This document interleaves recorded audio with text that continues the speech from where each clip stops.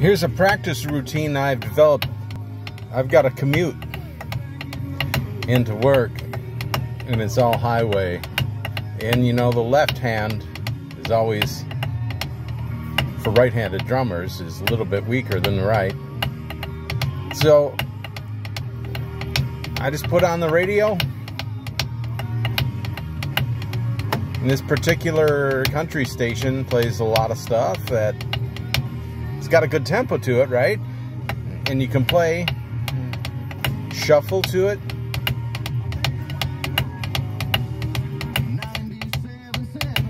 Do something like that, and it really helps to get that left hand going and worked out. Now here's a ZZ Top song. It's a great shuffle, and this is a great way to practice. I mean, keep that right hand on the wheel, of course.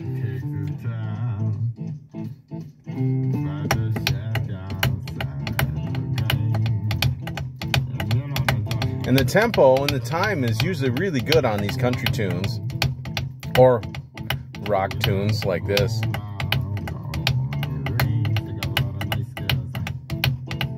Just do that, and you'd be surprised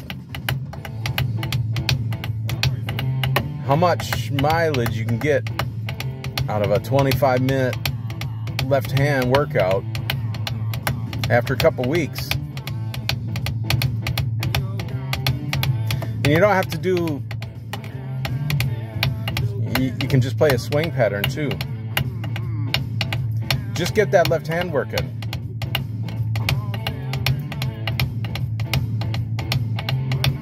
Anyway, that does some things for your left hand, gets that loosened up. And like I said, after a week or two, you know, I'm like, when I first started doing this, even though I play a lot of jazz, I'm like, man, that left hand, it feels stiff. It needs to be worked on. You know, and I can play twice as fast with the right hand than I can with the left, so it really helps. Check it out.